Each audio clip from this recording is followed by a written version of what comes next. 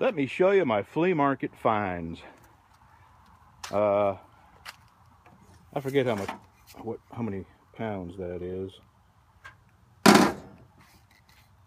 6. It's either 6 or is it 9? That's 6. And that was $10. I know it says 12, but I gave him 10. This is a pot, cast iron pot lid picker upperizer, $1.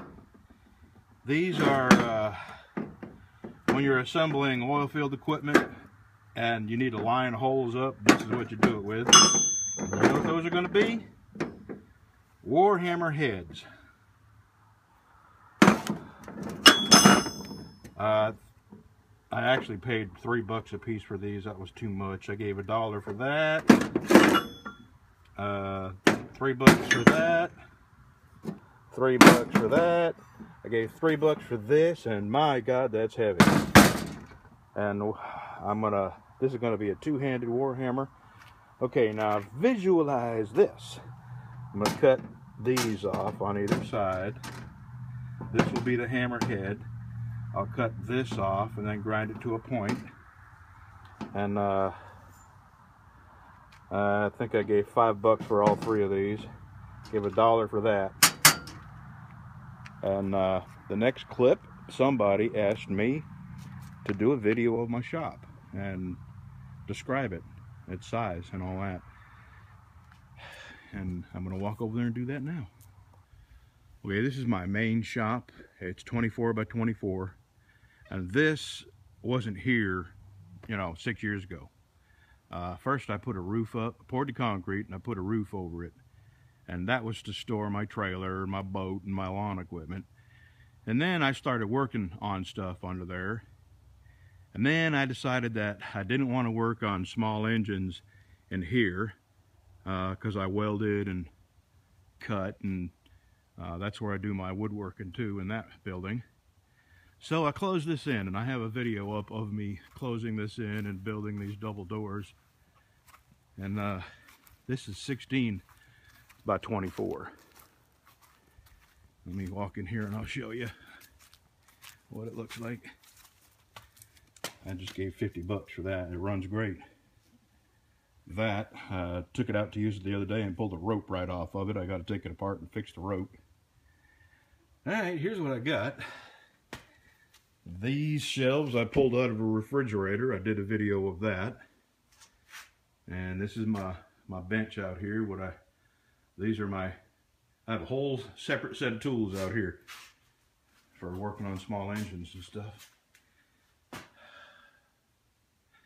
Oh yeah, I got my little bitty compressor out of here, and I run a hose through the ceiling over there, all the way down here, right here, to my big compressor over in the other shop. So this is the Cub Cadet Antichrist, and there's my 300-gallon water tank. And I figured, what better place to put a wood stove than in here with all my gas-powered equipment. I'm smart like that. I think it's genetic. And this is a Old Faithful, and I've got over 500 hours on this, and it just keeps on mowing. There's my chicken feed. This is the chicken corner over here. And I do keep a lot of equipment in here, but I really want to get most of this stuff out of here, so I'll have more room to work on lawnmowers. Okay, I'm gonna go around the back here. This is where I keep my firewood. And I had firewood all the way down here. I had 2 full cords. And I'm down to a little over half a cord left. Plus this stuff that won't fit in my stove that I got to get out here and cut in half and split it. And that's my used oil. That's where I keep my chicken poop. And that's what I clean it out with, that shovel and that plastic bin there. That's what I go get my rescue chickens in. Or, foster chickens. All right, let's go to my main shop. That building is 9 by 12. And I do have a riding lawnmower in there right now that I bought for 50 bucks and drained the gas, drained the carb, put a new plug in it, cranked it right up. So as soon as I get it cleaned up, I'm gonna put that up for sale. I bought that utility cart for 10 bucks. I'm gonna air the tires up and try to sell it with the lawnmower. And in that shed, I keep my gas, my propane, my kerosene, my lamp oil, tarps, and my wife's got a whole bunch of yarn and stuff that she just doesn't have room in the house for.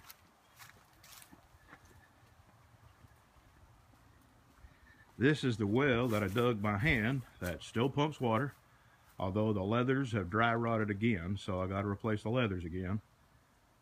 I'm going to try to get an electric pump on that this year and water my garden with that. All right, here's my main shop. This is 24 by 24. You come in, I'm going to turn the lights on. To the right is a bathroom, and my bathroom slash kitchen. I think you remember my excitement over my coffee pot. And back out, this is, I keep a whole bunch of tools in here. I'll open it up.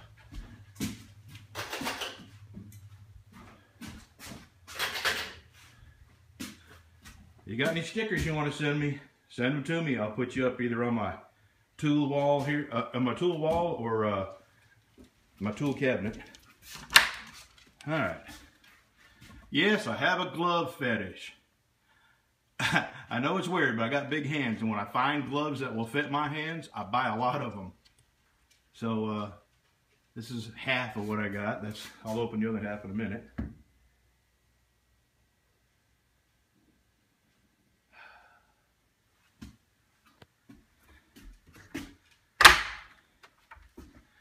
This is a roto hammer that I traded that lathe for.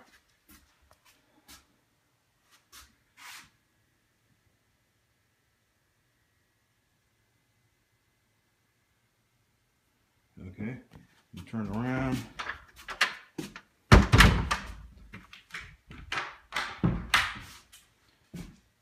This is my electrical box. This is what, when I need to work on electrical stuff, this is where I keep that.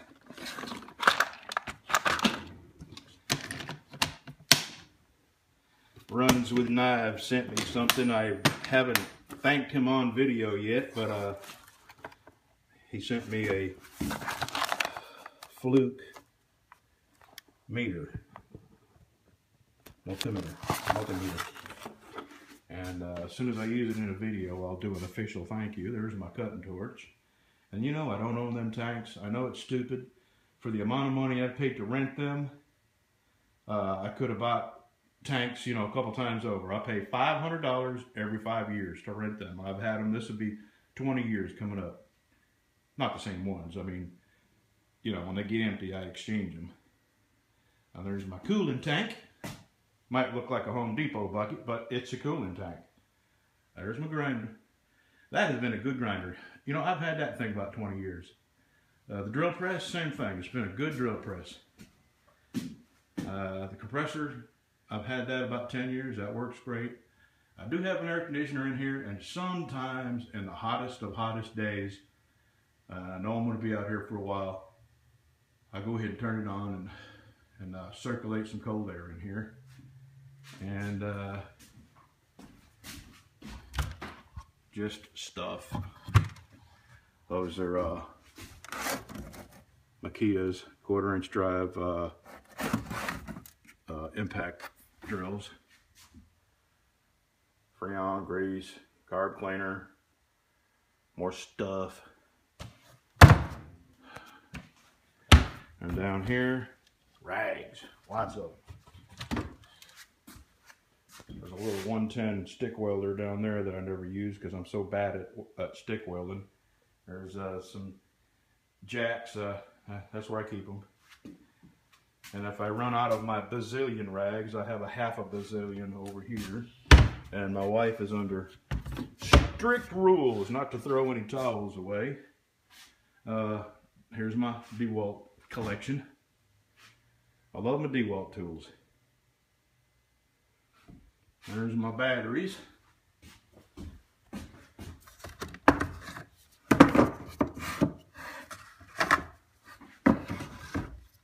And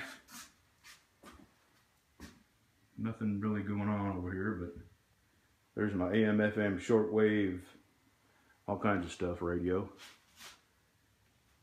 That's what I used to make rocket stoves out of. That's my, what do they call that pot? It's from Silverfire. Dragon pot. Great pot. There is the wood gas stove that I supercharged with a blower. There's my plasma cutter. There's my new, I got it yesterday, 1x30 belt sander. There's my tool ball.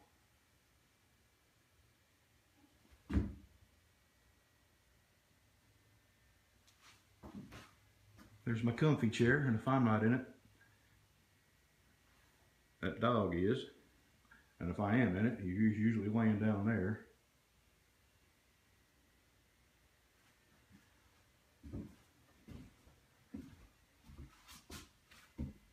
I know my hands are shaking. My heart's pounding like crazy. I've had a lot of coffee.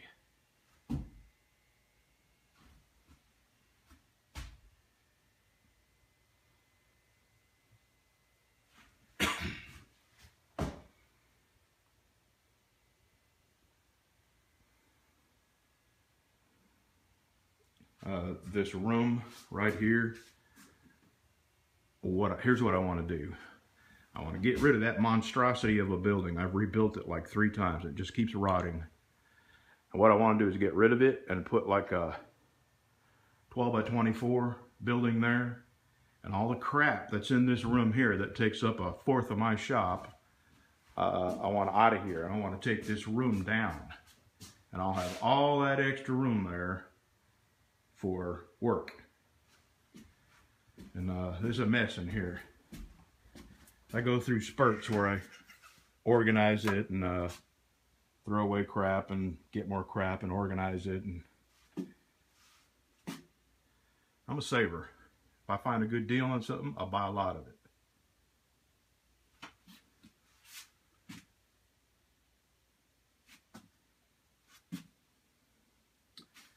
There's a Silverfire stove there. There's the Silverfire Hunter, the old one. I have the new one, and I'm going to do a review. So Todd, if you happen to see this, it's coming. I just got to wait for another nice day, and I'm going to get at it. And the new one, well, I won't tell you anything about it right now. And there's my chainsaws. I don't use them very often anymore. Back when I bought this property, Christ, I cut probably 300 trees down here. But I do keep them up and make sure they're all sharp and ready to go in case trees blow down somewhere else I can help out. And here's the nightmare. My weight has fluctuated so much over the years that I don't throw away my clothes because, you know, I got some really fat clothes up here and some clothes that I get back into every once in a while. So, there you have it. There's my welder. There's my table saw. There's my miter saw. There's my router table. Oh yeah, I need that. The other day I was looking for my milk crate. Now I know where it's at. When you want to carry a propane tank somewhere to get it filled up, put it in a milk crate and it won't roll around in your bed. Okay. That's my shop. I love my shop. It ain't big, but for some reason it just gives me such a peace, joy, even being out here tinkering, especially in the spring and summer. Open that door and the wind just blasts through here. You get a nice breeze through here.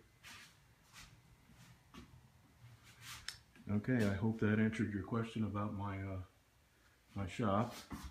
Those are my spare handles, because as you get older, the sledgehammer does not want to hit the back of the splitting maul. All right, Breezy, you ready to go in? Thanks for watching, y'all.